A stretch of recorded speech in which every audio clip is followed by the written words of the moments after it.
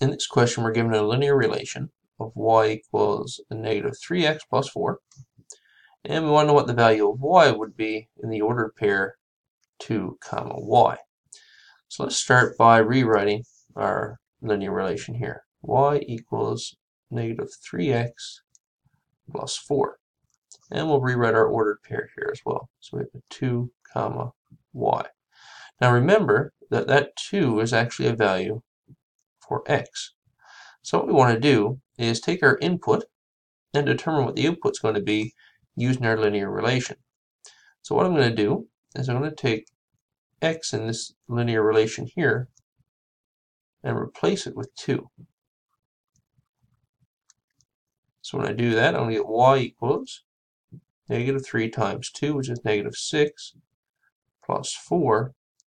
So I'll have that y equals a negative 2.